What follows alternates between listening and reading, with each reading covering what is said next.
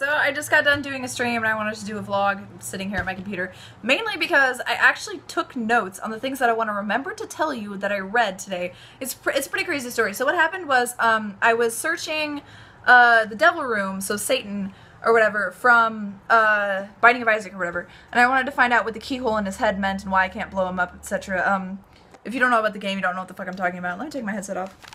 My hair is gonna be all messed up, but whatever.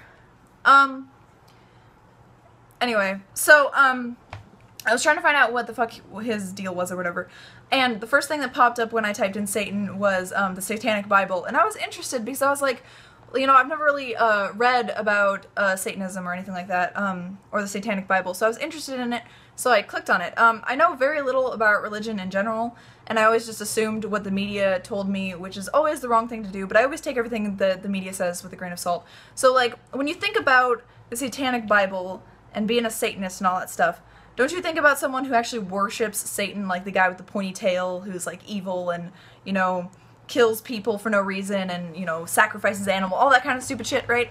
Like, that's what you think about when you think about Satan. But that's totally not what the Satanic Bible preaches at all, and it has nothing to do with that, and it's actually something that a lot of the things that they're saying and a lot of things that, that are ideologies of the Satanic Bible, I actually agree with. So I feel like, what am I, like a Satanist? And if I ever said that in public, people would be like, oh my god, she's so terrible. And I can imagine, like, those awful PI magazines that you see that, like, blow things out of proportion and say, like, stupid shit. Tabloid magazines, I guess that's what they're called.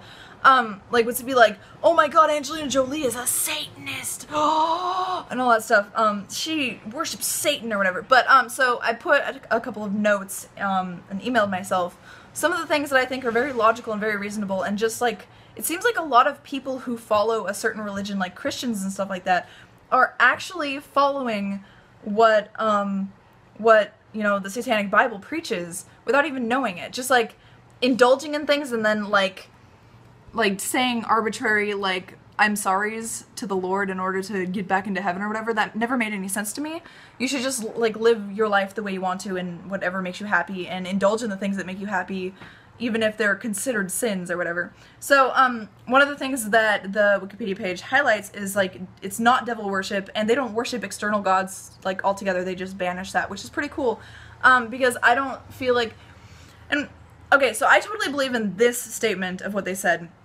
God is not an external entity, but rather something that each person creates as a projection of his or own personality, a benevolent and stabilizing force in his or her life. So, when someone's having a hard time, or if someone is afraid of dying or whatever, they create this person that makes them feel better about the afterlife. So it makes them feel like their life has more meaning. A lot of people have existential crises where they're like, man, I don't know what I'm gonna do after I die. This is gonna be awful. Like, does my life even have meaning? I'm so afraid. Like, my loved one who died, you know, where is he right now? There's got to be an afterlife. God's taking care of him. Yada yada yada. There's a reason to be a good person, and it's basically just like, you know, a star that lights the way that tells you how to be a good person.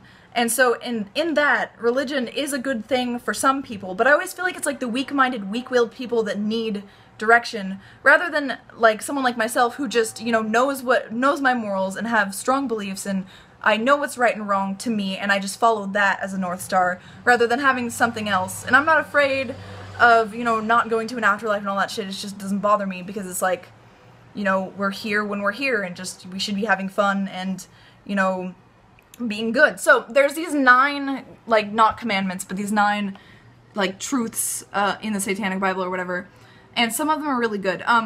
Like, Satan represents indulgence instead of abstinence. They all start with Satan represents or whatever. So, indulging in the things that you love instead of abstaining from them, and, like, basically just self-torturing so that, you know, you go to heaven. Like, that's so stupid to me. Oh, there's some other ones. Yeah, the one that says Satan represents undefiled wisdom instead of hypocritical self-deceit. That's one of the things. Satan represents kindness to those who deserve it instead of love wasted on ingrates. Like, you know how Christianity preaches just being nice to everyone and loving everyone? Niceness should be allocated, in my opinion, to people who have garnered respect from you, not just, like, everyone. And I'm a strong believer in that. And it's so funny because, the original Satanic Bible, cited, Friedrich Nietzsche. I can't say his fucking name. Friedrich Nietzsche It's so funny, my boss from Zoom and Games is Dutch, so he can say it, and he sent me an audio file one time of how to say his name, and I've been practicing it, but I can't fucking do it. But he's my favorite philosopher, like, of all time, and a lot of his, ideas are what kind of inspired the Satanic Bible. The guy who wrote it, his name's like Anton something or other, McVeigh or something like that. There's some more. Satan represents vengeance instead of turning the other cheek. I kind of agree with that. I don't feel like we should just all be nice to everyone, you know, no matter what they do to you. I agree. But the one I like the most, and the one I believe in the most, is the one that says, Satan represents man as just another animal, sometimes better, often worse than those that walk on all fours, who, because of his divine spiritual and intellectual development, has become the most vicious animal of all. And I agree with that. Like, we're ruining the world. And I actually, I was looking through Instagram and, crazily enough, there was actually this picture. Let me see if I can show you. See how it's like Pac-Man eating, like Pac-Man is a bunch of, like a city, and it's just eating nature. And like the more, like, fucking trees we cut down, like the rainforest type stuff, or like trees we cut down to pave way for like industrial, you know, civilization, it's just like ruining like a bunch of habitats for animals and a bunch of things that I view as like what makes the earth pretty. The, you know, instinctual animals that haven't risen up and decided to destroy the world with their, you know, greed and all the stuff like that. So that's something I believe in. Let's see, what else? Satan is the best friend the church has ever had, as he's kept it in business all these years. That's funny.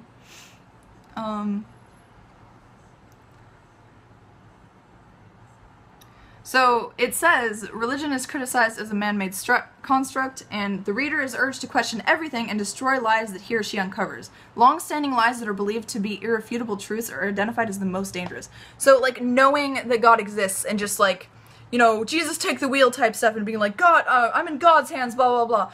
Like, all of those irrefutable truths that people believe are just, like, so dangerous because no one's actually questioning anything. And my parents brought me up to never believe anything that anyone tells me unless I honestly believe it, and I'm supposed to like research things and think for myself and think outside of the box of like society's stigmas and stuff like that. And that's why I love bodybuilding. I have no problem with steroids. I love sex. I have no problem with being open about sexuality or showing off my body that I work hard for, all those kind of things, and being happy with myself and not allowing anyone else to, you know, bring me down or have opinions that will make me sad, anything like that. Like, none of that affects me.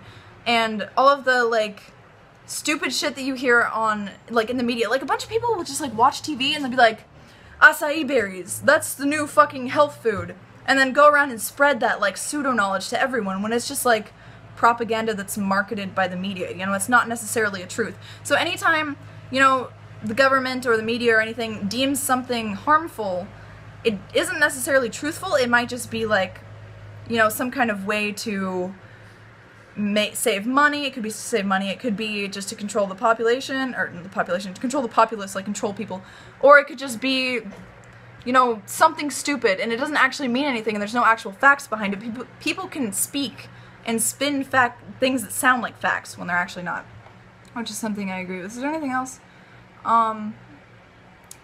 Yeah, I just wanted to share that with you guys. It's very interesting that the Satanic Bible is just a bunch of, as far as I can see, it's just a bunch of philosophy and, you know, ideology that I actually believe in. So it's very weird that, you know, in the media and everywhere you're led to believe that it's just Satan worship and it's the devil and it's evil and all of these stupid things that it's actually not. But anyway, I'm doing this right now. Let's talk about other things. I don't very often talk about religion, just as I don't talk about, like, animal cruelty and animal rights and stuff like that. And some of the reasons why I don't talk about a few topics is because I feel like it's gonna start a conversation that I can't have with you guys over just comments and responding to comments. I know a lot of people are gonna hate me for the things that I've said in this video, and another reason when it pertains to the animals is it's very close to my heart, and it's like, it's one of the topics that I actually start to hate people over, like, and I don't want to do that, and I don't want to have that conversation if it's not like a face-to-face intellectual conversation with someone that I actually view as an intellectual equal. but rather just like comments and like random trolls that would just like be like, oh, it's awful. So that's why I don't talk about things like that, but it was really interesting to me and I wanted to talk about it because I feel like it would be interesting to you guys as well. I did a fuck ton of videos today. I've also started zooming back up again, so the Terror Show is back as of tomorrow, and I'm doing awesome MTG altars. This one, I want Jay to not know about it yet, but it's not done either, like the wings are still white and stuff, but it's a one-eyed, one-horned, flying purple people eater, pigeon-toed, and he wears short shorts, and it's it's a lot of the lyrics from the song, and it's really fucking cute. And I'm not done with him yet, but he's gonna be really cute. And I feel like the ones that are of my own creation are kind of silly, but yeah, let's take a picture.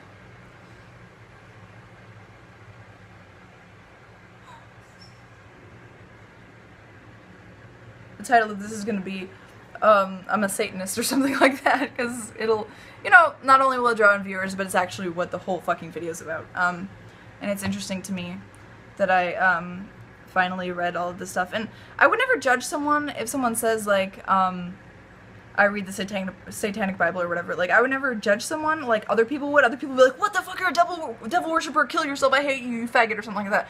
But, with me, it's more like, whoa, I heard that's bad, let's read more about it. And that keeps me more open-minded and has allowed me to, you know, become more intelligent than random people who just are closed-minded and believe everything that everyone tells them. And even their upbringing, like, if your parents, like, instill certain things in you and you don't fully believe them yourself, you're just kind of going off of what someone taught you, that's never a good thing. So you should definitely question everything and learn for yourself and do research on everything, and never just allow one venue to tell you what's going on. So yeah, other than that, I'm happy. I had a great day, a lot of work, and I'm excited to go play Isaac with my roomie and have a great day. Yeah. Bye, guys.